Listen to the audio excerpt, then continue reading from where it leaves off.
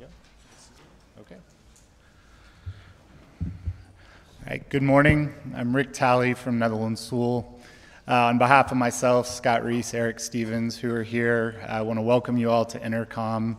We've been sponsors with EnerCom for over 20 years and happy to see everybody here again and thank the EnerCom team for the conference.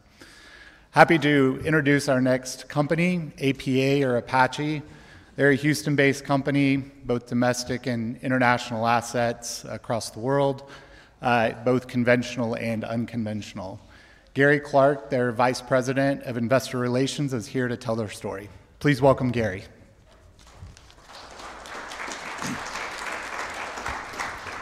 Thanks, Rick, and thanks to the EnerCom team. Blanca and her team do a fantastic job, and this conference just seems to get better every year. I started coming back in the mid-90s. I was at the first EnerCom conference and been fortunate enough to come out here and present at the last three, so this is my third year in a row, and really excited to be here. It's really my favorite conference of the year. So let me dive right in. These are our standard disclosures. Please read them in your spare time on our website. I do want to say that when I do this presentation, I tend to talk about equity sector performance. I sometimes talk about other stocks and potential performance, as well as outlooks around oil prices and things like that. So all future outlooks and opinions on things of those matters are solely my opinion and not necessarily representative of the opinion of Apache Corporation. So agenda for today, and those of you that saw me the last couple of years here, I like to do probably 2/3 of this presentation talks about the energy sector and my views of how it's performing and how it might perform in the future. And so I'll spend 2/3 on that and about 1/3 on Apache. If you feel like I haven't spent enough time on Apache, just give me a call or send me an email anytime. I'd be happy to spend time with each and every one of you diving down further into our company. But I used to be a sell-side analyst, also used to be a buy-side analyst, and this is something I'm kind of passionate about, particularly given where we are in the energy cycle and the investment cycle. So I'll talk about that. I'm also going to add this year a very brief high-level look at oil fundamentals because I think it's interesting. That's the biggest pushback that I get as I talk to institutional investors around attracting them to both the Apache story as well as the sector in general. Then we'll get into our Apache overview, and then I'll close with a few comments and slides revisiting what I talked about at EnerCom last year. So this is always a fun chart to start with. I came to EnerCom 2 years ago in August of 21. We were coming out of COVID.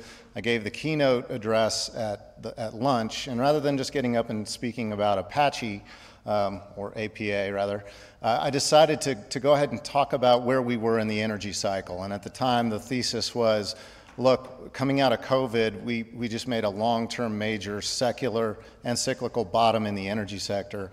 And long story short, great time to buy energy stocks. That has been some pretty good performance over the last 2 years. The black line is the S&P Info Tech sector, and the blue line, of course, is energy. So very gratifying to see. I think, though, even though this has been some big-time outperformance over the last 2 years, what I'm going to talk about is we're at the very beginning still of a long-term cycle, and I think there's a lot more to go, and you'll hear me say that a few more times during this presentation. So this slide is a little bit active. I'll take a minute or two to describe what we're looking at. The black line is really the technology companies dating back to 1994. And what I wanted to show here was we obviously all knew the tech bubble in the late 90s, early 2000s when tech reached well over 50% of the S&P 500 in terms of representation in terms of the stocks. And if you go down to the bottom there, the red line is the S&P energy sector. It was only 5.5%. Then we saw a period of about 8 or 9 years after the bubble where tech dramatically underperformed and energy had a tremendous run. I hope some of you were here for that and caught that. Ultimately, energy hit 16% of the S&P 500. It nearly tripled off the bottom, and tech almost got it cut in half. And so we had a nice run there. And then we had another cyclical turn where energy turned down, and we can now see we're only 4.5% of the S&P 500, and tech went on another, let's call it, strong run. and is now in about its 12th year of outperformance. Really, outperformance ended in 21. But you can see, I would describe tech as still being in bubble territory. Some might want to debate me on that. But the point of this is a very stretched dynamic. It's more stretched actually than it was back in 1999, 2000, which would have been a fantastic time to get involved in energy. And probably what's most interesting about this chart for me is the green is WTI oil price. And if you look back to 1999 during the tech bubble, oil was ranging between $10 and $30 a barrel. Companies were going bankrupt. Nobody was making any money. If we fast forward to today, we're over $80 a barrel, making lots of money, disciplined capital models, the way we're running our businesses, strong balance sheets, throwing off a tremendous amount of free cash flow. So world of difference between the two periods, and yet energy still represents less than it did back in late 1999. So again, all of this points to, I think, energy is really the other side of tech. And so as tech comes down off the bubble territory, there's a lot of factors we're going to see drive energy up. This is a fairly rudimentary chart, but I think it makes a pretty good point. Energy up at the top. The black dot represents PEs in the market for the 11 sectors of the S&P 500. Energy is almost always the cheapest, so that's no surprise there. But what we see in the turquoise or the blue bubble there is that on a cash flow per share basis, the energy sector is contributing the most cash flow per share of any of these sectors. So it's punching way above its weight class in the S&P 500, and it's not getting credit for it. And we'll talk a little bit about institutional allocations and why that's the case. I would have lost a bar bet on this chart before I put it together, but it's a latest 12-month performance of the blue line being the S&P energy sector and the black line being infotech. So with all of the hype and AI and the Magnificent Seven tech stocks and all the things that we've seen unfolding in the market over the last 6 months, energy has still outperformed tech. And this is as of Thursday, so Friday I think it added a little bit more to that outperformance. And so despite a 7% drop in oil prices over the last year, and an absolute plunge in natural gas prices, we see that the energy stock still outperforms tech. And that's just the power of being in a very early stage part of this cycle. And again, I think there's more to go. And this slide is really meant, we've all seen this slide. This is the sector performance. I've taken it back to 2010, which was really when energy started to underperform dramatically. We see that it's on the far right side of the page and just massively underperformed infotech by a factor of 12x.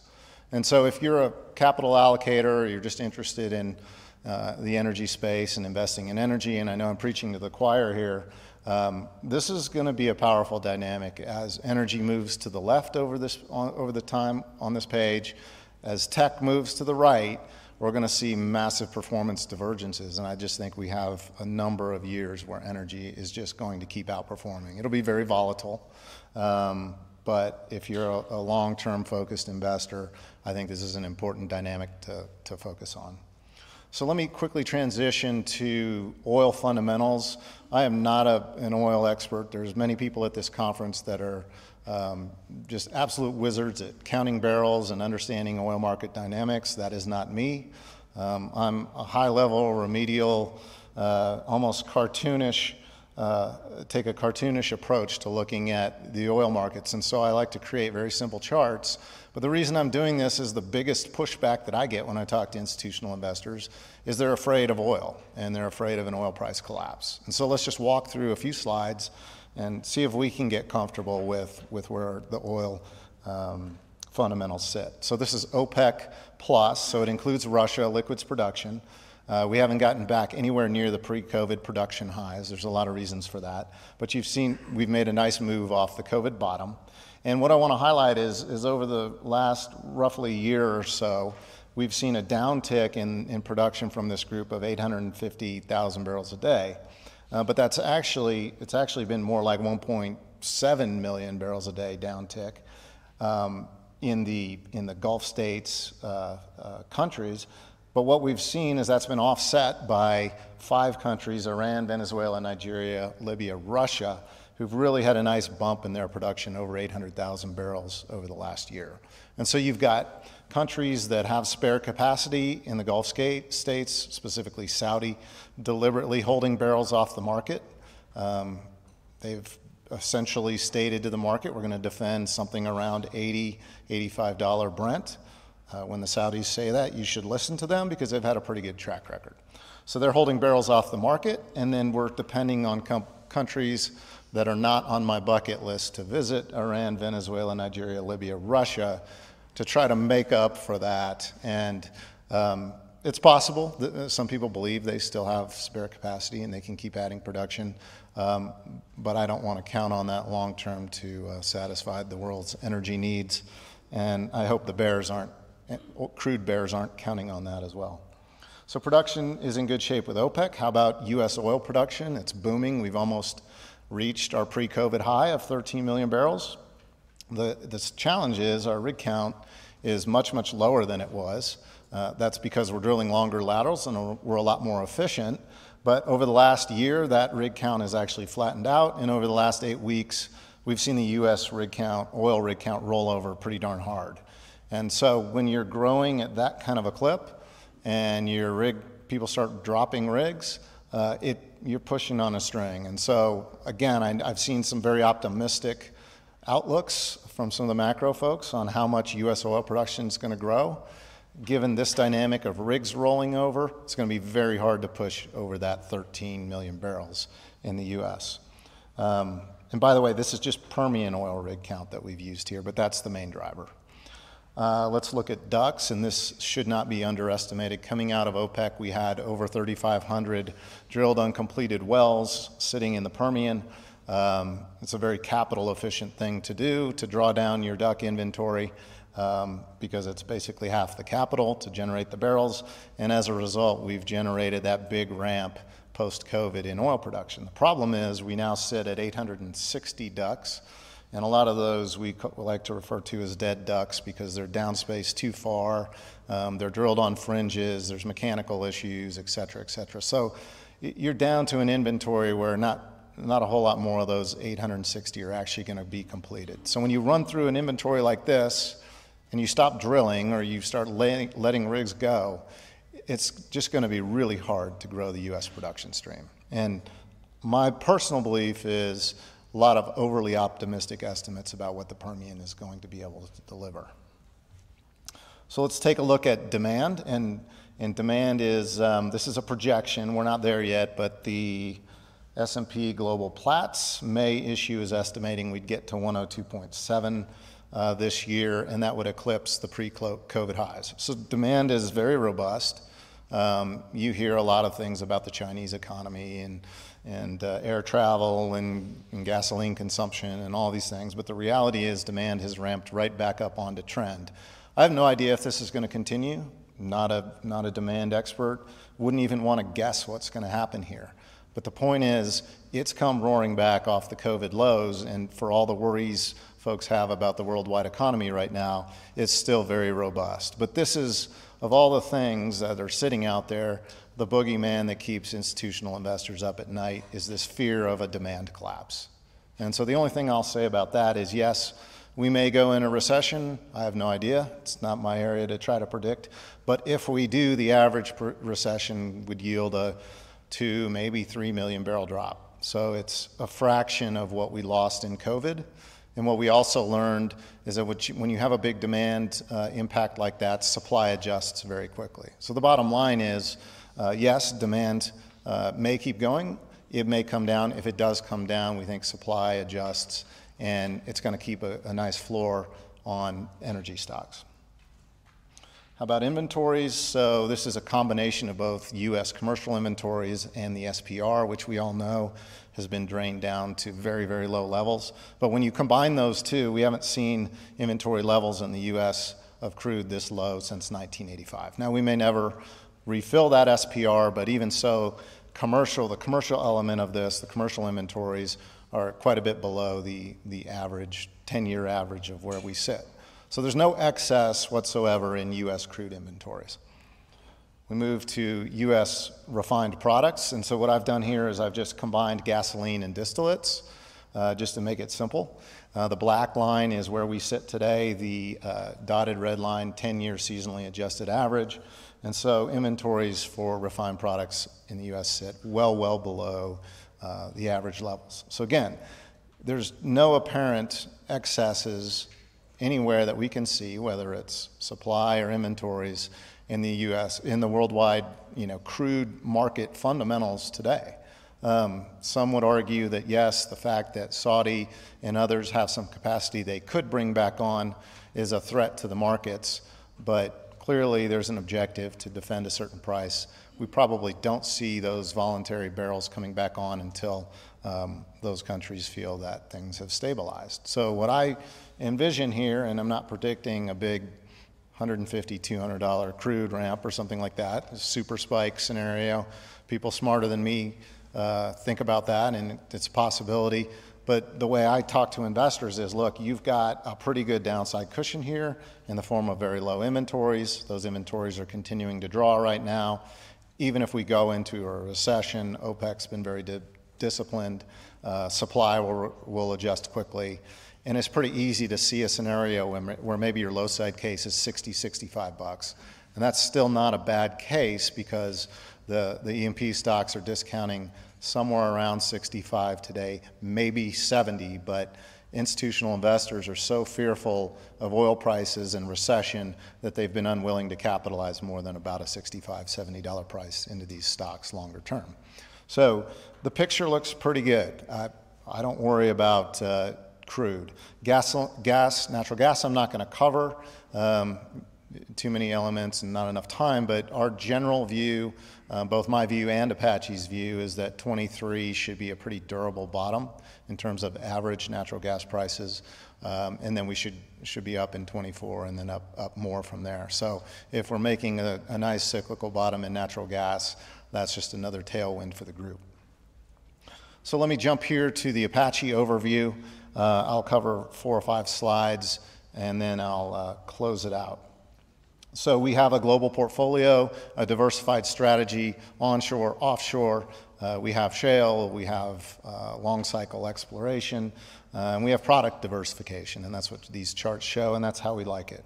About 50% of our production on the corporate level is oil, and about 80% of our revenue. We do have some gas leverage in the U.S. with our Alpine high play, which I'll talk about in a second. Most of you probably know we have 3 operating areas: North Sea, Egypt, U.S., and then a big exploratory appraisal operation in Suriname.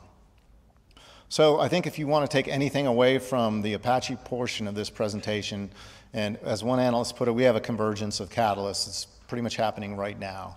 So I think it's a good time to get involved with the stock. The 4 key things to know: we're delivering, for the first time in about 3 years, very robust oil growth in the U.S. and Egypt, about 10% year-over-year oil growth in both of those regions.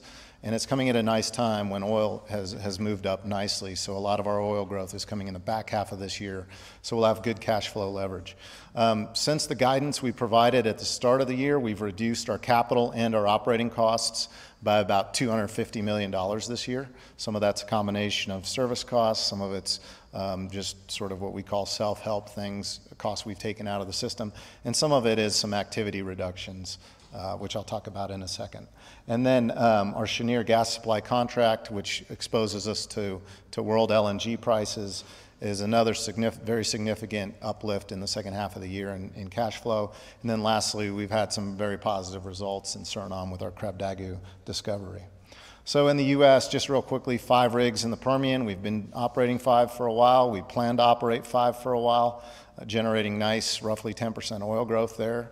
Not targeting gas right now. We've deferred all of our Alpine high activity until the gas markets improve. And we've had an uptick in our turn-in lines, which give us high confidence that we're going to continue to grow this oil production. And you can see the oil production in the bottom corner of the chart there. That's moving up nicely. We expect it to move up in the third and then again in the fourth. Egypt, largest oil producer in country, been there a long time, great relationships. We've now ramped up after some growing pains to a 17-rig program. We love the drilling efficiencies, the well connections, recompletions. Everything is kind of humming along exactly as we would have hoped at this point. We have a 50% increase in our well completions in the second half of the year. It gives us high confidence that we're going to see a very nice upturn in oil production in the back half of the year. North Sea, some of you may or may not be following what's happening there with the tax situation in the North Sea, but the EPL tax has been an issue for us. It's now a 75% tax rate. We released our Ocean Patriot drilling rig, and we also have stopped platform drilling there. We're going to operate safely. We're going to maintain those assets. We're going to try to stem our production declines. We generate a lot of free cash flow, but we're not going to commit capital at this time. So I think I'm starting to run out of time, but I want to touch on Suriname. Suriname, we said a lot on the 2Q call about this. I'll go quickly. We have an area in the south or the central east portion of Block 58 that's been well delineated now. We have Sapakara, which is 600 million plus barrels of resource in place connected. And we're in the process of finishing up our analysis on Krabdagu. We've drilled 2 appraisal wells there. We've said we've identified a long fairway, 14 kilometers between the discovery well and Krabdagu 3. There's 3 separate oil zones. It's a bit complex. It's not all one big blocky reservoir, but it's a lot of resource to work with. It's going to take us a little more time to define that, let the technical teams come back with a resource number, and we hope to be back to the market with that soon. But the bottom line is we're tracking well towards an oil hub project. We've not declared FID on that project yet. I want to stress that, but we're making very, very good progress in Suriname. Balance sheet, good progress here as well. Since the end of 2020, we've reduced our bond debt outstanding by 40%, upgrades by Moody's and Fitch to investment grade. We hope to hear from S&P soon, and that'll get all 3 of the agencies up to investment grade. Don't know if we'll get there with S&P, but we're hopeful. And I think an important point that we're proud of, we've repurchased 20% of our shares since October of 21, since we put in our capital return program. And we've done that at $34 a share, which is about $10 below the current stock price. So that's very value accretive, that sort of capital activity for us. And then lastly, the debt maturity profile is excellent. It's 15 years. 2/3 of that matures after 2037. The 1/3 of that matures before 2030, but we have no maturities for the next couple of years, and it's easily manageable, and we'll likely just pay down this debt between now and 2030 with no problem. So quickly close, I want to go back to EnerCom 22. I wanted to show this to highlight the dichotomy between the valuation between energy and tech. This is sort of a silly example, but I thought it'd be fun. APA versus Apple. You'll note that at the time, the consensus 23 PE ratio for Apache was 3.2 times. Apple was 25.5. And our free cash flow yield was 24%. Apple's was 4%. And my point was simply, this is very stretched. It wasn't a stock recommendation, but I was just pointing out the love for tech stocks and the lack of embracement of energy stocks. So then we took a look. We wanted to follow the smart money here, and we wanted to see what Warren was doing. And since 2019, he had been buying a lot of Oxy, which is his big energy position, and he had been trimming Apple. And so whatever that means, we just took note of that, and the result over the last 12 months since those charts went up, Apache's had a nice run. Both stocks are up, but Apache's had quite a bit of outperformance. So I wanted to look at what is Warren doing now. I don't know what he's doing today, but we know since EnerCom 22 over the last year, and this surprised me a bit, he's added aggressively to both positions. I was a bit surprised at how much Apple that he had added. But when you dig down to what price he added that at, it was at $147 a share. It's about $30 below where Apple trades today. So if you're buying and chasing Apple today, you once again got beat to the punch by Mr. Buffett. He's adding Oxy, and his average over the last year, I think, was in the low 60s. So he's kind of adding Oxy right here. What that tells me is he thinks Oxy's a pretty good value. Apple might need to come down a bit before he thinks it's a good value. So let me just go back. Why am I talking about all this? It's just kind of a fun thing to do, but I think it just really highlights the difference between how the market approaches tech stocks and how it approaches energy stocks. And what I would say to you is if you own, we all own probably more Apple than we think we own or that we want to own, because it's the largest stock represented in the ETFs and the indexes. So just think about your weightings. Do you really want to own stocks with these types of valuations when we're at what could be the start of a long-term energy valuation upcycle? And then lastly, I'll just close with that to highlight that point. This is from Josh Silverstein at UBS. The dichotomy between the S&P, this is just S&P 500 stocks in blue, and the energy sector it's a massive difference between the EBITDA multiple. So I think energy is not expensive, it's low risk, and relative to everything else, I think it looks really attractive. So hopefully that's helpful. If you have any questions about that or Apache, please call me. Happy to talk through it, and look forward to speaking with everybody in the breakout.